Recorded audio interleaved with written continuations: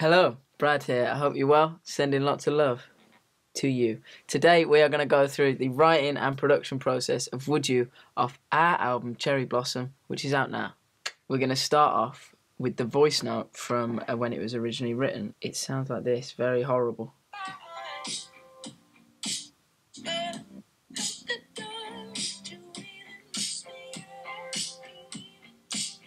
It's a fly in it. So I had the Rhodes, which was the piano progression that I started off with, which was this. And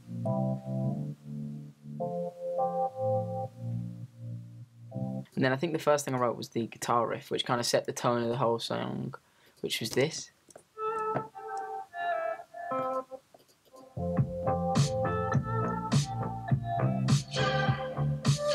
The whole song was written over that loop at the beginning. Now the production that you hear on it now, it took a while to get there, and we're going to go through that.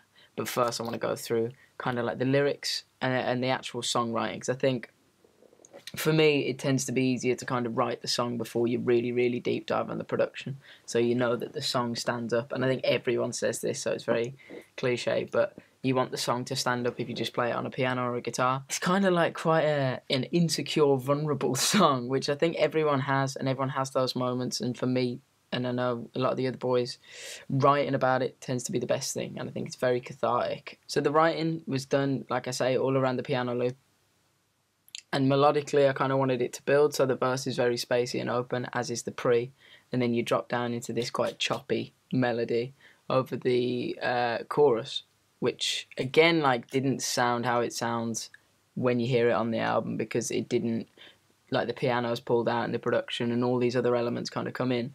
But originally it was just kind of like this, just the vocal and the piano. But it was interesting because what I think's fun about writing the song without all the production is you find that the lyrics and the sentiment and the feeling of the song really then influence where you go with the production. So you kind of don't know where it's going to go until the song's written, and then you want the production to prop up the sentiment of the song and like enhance all of those statements, like the "if I walked out the door, would you even notice I'm gone?" It's quite a vulnerable thing to say, so it's like, okay, how's the production going to really like amplify that and make that hit as hard as possible? I mean, going from the verse, you've got these like a little Juno and a little sub bass arpeggiating through.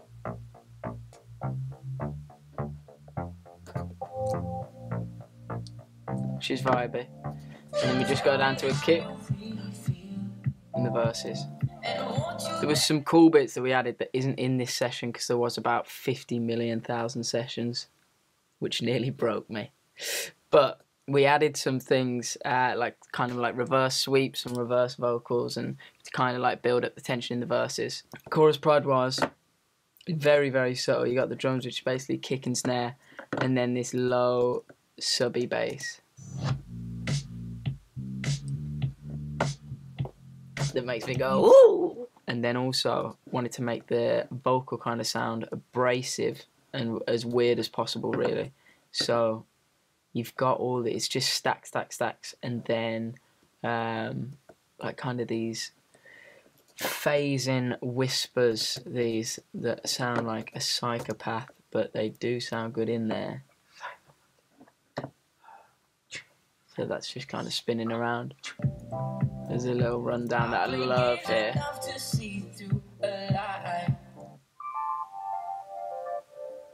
I like that rundown a lot. That was fun.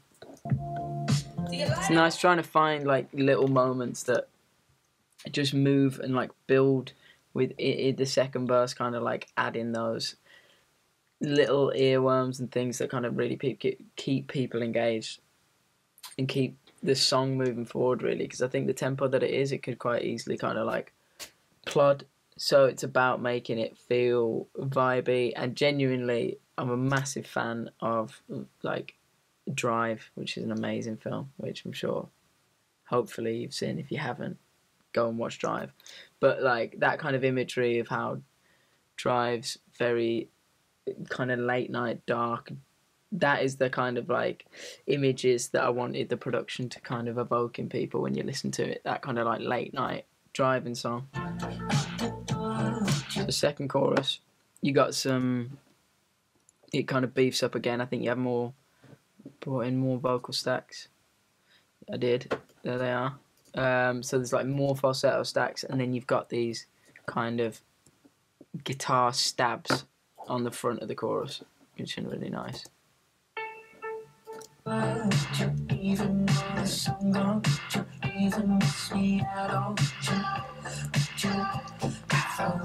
Really nice fill. Well, it's very simple fill, but little drum bit comes in there. Just super simple. Here we go. Like, there's not loads going on because I think it's just about letting the lyrics and the vocal kind of do the talking and supporting the whole sentiment of the song.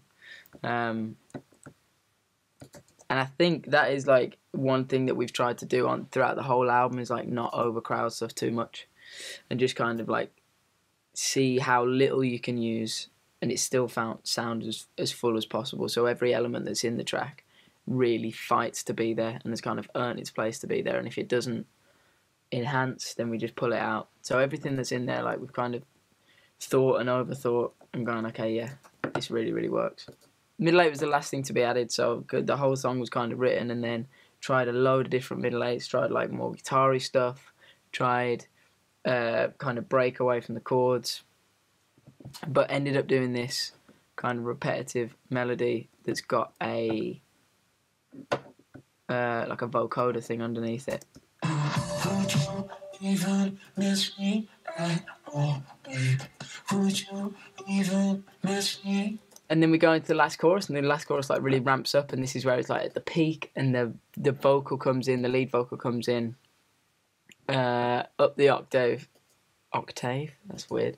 The lead vocal comes in up the octave, and that kind of feels like the real culmination of the song in this last chorus.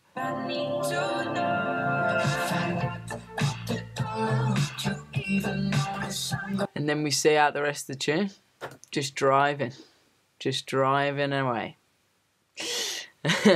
And that's pretty much it. That's like the kind of rundown of Would You. I mean, there's a couple of things missing that we added very, very last minute, like whilst we were going into mix. Super happy with it, and super happy with how the reaction has been amongst you guys. Thank you very, very much for supporting it, supporting the album.